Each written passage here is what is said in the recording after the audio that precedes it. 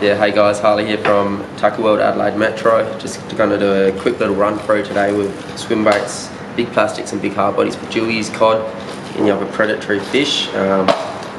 Basically I'll break them up into 3 categories when I hit the water. I'll have the plastics, a hard body and a swim bait rod with me, and depending on what the situation is and how I want to target the fish on the day, I generally go a hard body if I want to cover a lot of water and try to find fish, hunt them out. Basically I can do big long casts, cover water, keep moving, try to find fish. If I think I've sourced down a school or a few individual fish, I'll generally drop down to either a swim bait if I want to go super natural, super realistic.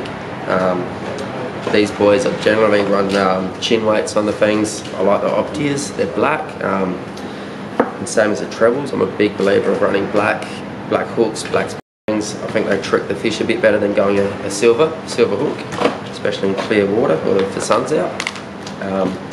And in plastics in the deeper water, I'll double hop the big paddle tails generally, and these guys, anything with the hollow belly, I like to really fill up the belly with either S Factor or any other scents. UVs are great. I'll chuck a bit of glitter on them too. Find it comes off when you're flicking them, looks like scales in the water.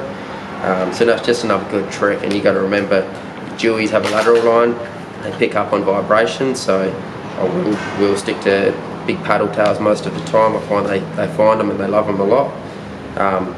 Yeah, but of late I think most of the fish have been coming on the swim baits. They're just super realistic, and they're doing a good job here local through the Adelaide rivers. Alright, so next time I'll probably be sticking with the little focus, just with the bit after spring now, so we've got a lot of small bream in the rivers, and yeah, it's probably going to hopefully get the next fish, I'd say. So rock and roll.